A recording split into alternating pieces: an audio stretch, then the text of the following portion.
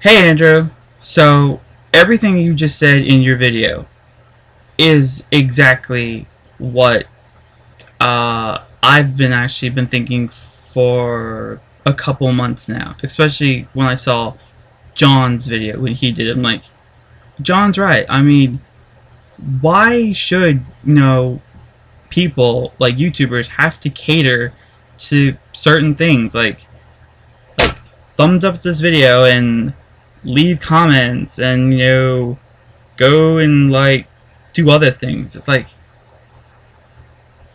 why is it that you have to do that? Because the answer is you don't have to do that.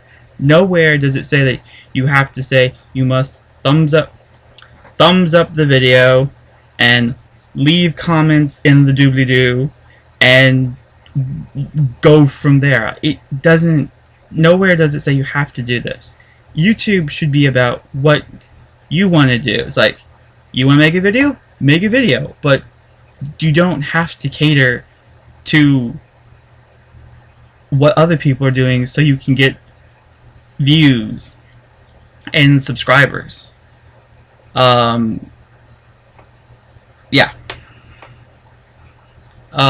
Also, I'm also doing this video response is because, as you stated in your video, you're right, Andrew.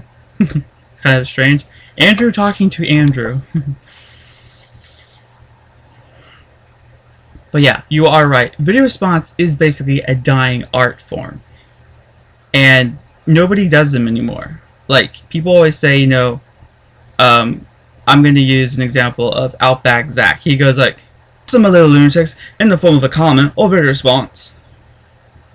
He always says video response in all his videos, but the problem is I don't think I've ever seen a technical video response for any of his videos, because he always says like most funniest comments or interesting videos will be featured at the end of his next video. The problem is you always see the comments. There's never been like someone's reaction or views to that video, and that's kind of sad, because the only people I can think that stressed video responses enough is you guys, which I mean Vlog Candy, because I mean that is something I'm so happy that you guys basically stressed so much that you wanted us viewers to do the challenges along with you guys, because it was actually fun doing those challenges. I mean, I wish I was able to do almost all of them, but I came into Vlog Candy last year in 2010, and I am in college, so I don't have time to do all the challenges. But the ones I did do, I'm very glad I did do them. Besides that, I'm so glad that Vlog Candy expressed that yes, we're doing the challenges, all 5 of us, but we want you, the viewers, to do the challenges along with us. Because, like, as you were saying, comments are good. Like, everybody loves comments. Like, everyone's like, oh, I've got comments. You look at the comments and you respond to the comments. But video response means that you're taking the extra step to actually do whatever, or you're going the extra mile to, like, not only have I left a comment, I'm also doing a response because I'm like so impressed with what you've done or what you have said. And now that like Vlog Candy is over, though there was for a brief minute at about this afternoon, because by now you do know that John accidentally uploaded his Easter video to Vlog Candy. I was like, they have just pulled off the biggest prank in the history of pranks. Because I was thinking like, haha, we fooled you. We had you all going the whole week, and we had you all going to Pie Candy, and we completely fooled you guys. I'm like,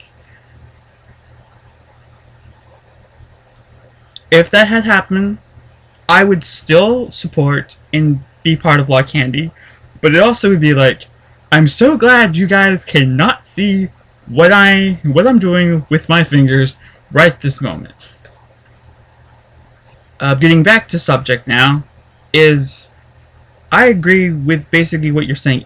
YouTube does need to go back and do what it used to do, like featured people. No one's really featured anymore. It's called Spotlight, but it's different on YouTubers. It's about some event or those stupid celebrity playlists. Like, I don't care what celebrities are watching. I mean, I don't care about celebrities at all. I can't stand them. Same as, like you said, back in... Okay, I joined YouTube back in 2006. And at that time, people were featured, like you said, and there wasn't a limit to what you could put, what you could basically upload. Because at that time, the very first video I have ever uploaded to YouTube was the capsizing scene from the original 1972 Poseidon Adventure. And then from there, my next one was the shoplifting scene from Empire Records. Now you can't upload TV shows or movies because it goes along with the matches third-party content. But back then, when I did uploaded it, there was nothing that said that you couldn't or couldn't do it because other people do it. So I said, well, basically everybody else is doing it, so I guess I can do it. But now you can't do that. What was the question? Oh yeah, video responses and how YouTube is not what it was back in its glory days. At least I can say in all the videos that I have done as vlogs have never been, hey, I made a video, thumbs it up or thumbs it down and leave lots of comments and, you know, subscribe to me. I've never told anybody to do that because I feel like they're smart enough if they're watching this to like, he's interesting, I'll thumbs it up, I'll leave a comment. I do not need to be told every single video I watch, thumbs up the video, leave a comment, subscribe. I mean, I do have eyes, so I can see the thumbs up button, I can see the subscribe button, and, you know, I might be slow. Oh, hell, let's say fix it. I mean, I'm not the smartest person, nor the fastest person, but the little hamster up here that runs a little wheel is, you know, enough for me to just like, okay, this is interesting. Type. Okay, post comment. So I don't need to be told to do something that I can already, you know, figure out on my own. It's a shame that, you know, people like us don't, you know, get the exposure that, you know, we not necessarily deserve, but like should at least get. Because I mean, I remember when I got, like, my comments got featured in like people's video, like Scott K. Martin's video, like my like I always leave a comment, and then like sometimes it'll get featured at the end of the next video or whatever. But it's like, I guess in a way, you know, that's kind of exposure, but it's not enough that like we should technically be getting. Like, I wouldn't technically mind being featured on the homepage. Back on topic here, you should try to do something like, as I've come to figure out, if you basically hound, complain, and basically whine, complain, and such, eventually either you're gonna get nowhere, or whoever you're trying to beg and plead to will give in. Not necessarily all the time, but I've seen it, like, basically, if, like, enough fans like, TV show. Okay, a TV show example. Let's take, You Can't Do That on Television. Now, I don't know if any of you people who may watch this even know what You Can't Do That on Television is. What it is, it was a very popular show that was on Nickelodeon, and it was a sketch comedy series. It was from Canada. So, Andrew, technically, you may know what I'm talking about with You Can't Do That on Television, but as I'm saying this example, let's say, take You Can't Do That on Television, and if enough fans express the desire to have the show on DVD, then eventually it will come out on DVD. Where to basically tell YouTube and, like, go to them,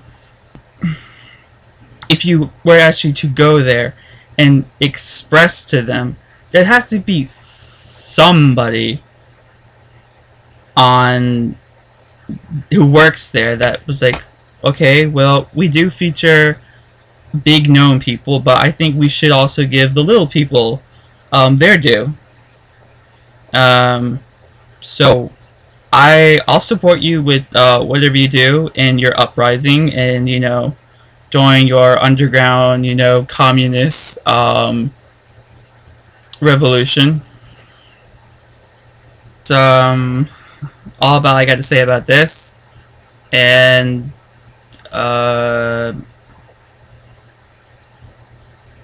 it's good to see you're making videos again, and hope you continue to make these videos on your channel.